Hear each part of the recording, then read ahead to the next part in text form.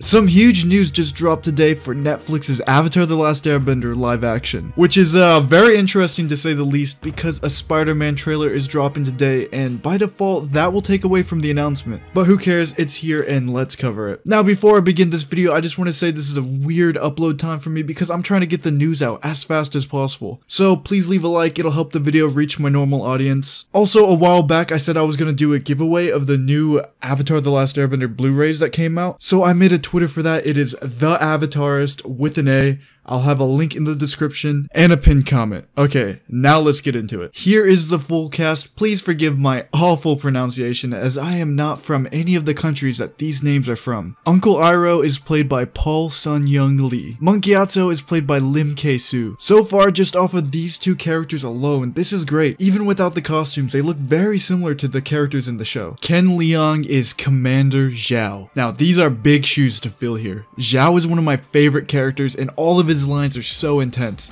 I'm really excited to see how he does. Daniel Dae Kim is the big bad Fire Lord Ozai. Of course, here's our main cast that we already know. Daniel Cormier. Oh my god, I said Daniel Cormier. I watch way too much MMA. We have Gordon Cormier for Aang. I'm so sorry. I cannot pronounce Katara's name. I don't want to butcher it, so I'm not even gonna try. But here is how her name is spelled. We have Ian Owsley for Sokka, and of course, Dallas Liu for Zuko. Now, I'm gonna be honest, I don't understand any of the hate for this main cast. I think they could all do well, and I'm gonna say it, I've said it many times, I think they all look like the characters. Here's a picture of our main cast together on set. I've heard they're all huge fans of the series, so I have faith that this will be good. Also, I've seen a lot of particular hate for Zuko, and if you're not sure about Zuko, just look at him next to his father in the show. They look good together. Like, they look like their father and son, and I don't know, they look like Ozai and Zuko. I'm a fan here. This is a good fit. Avatar: The Last Airbender is filming in a new custom-built facility featuring 23,000 square foot virtual production volume. The same generation technology used on Disney Plus's The Mandalorian. Now, this tweet right here by Avatar News, this made me feel a lot better about the show. This shows that they're putting money into this,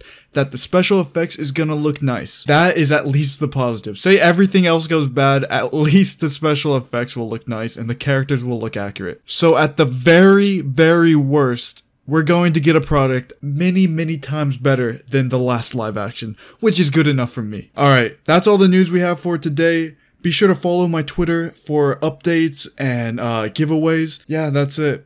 Until next time.